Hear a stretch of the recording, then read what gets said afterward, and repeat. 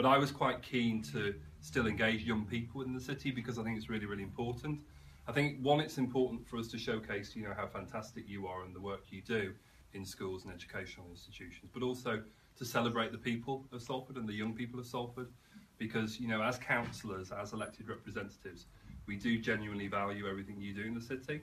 And we also see you as the future generation of this city. For all I know, some of you may be councillors in the future, some of you may be elected representatives.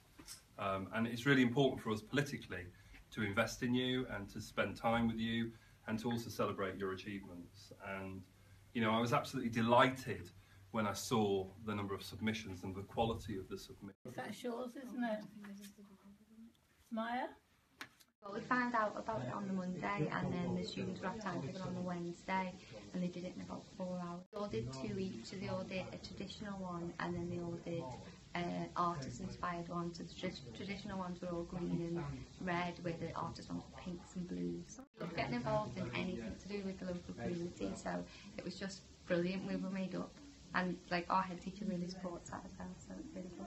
We approached Buell Hill and we asked them if they'd participate in a banner competition for the City Council, and as you can see behind me, the banners are absolutely fantastic, obviously wishing the people of the city a Merry Christmas and a Happy New Year.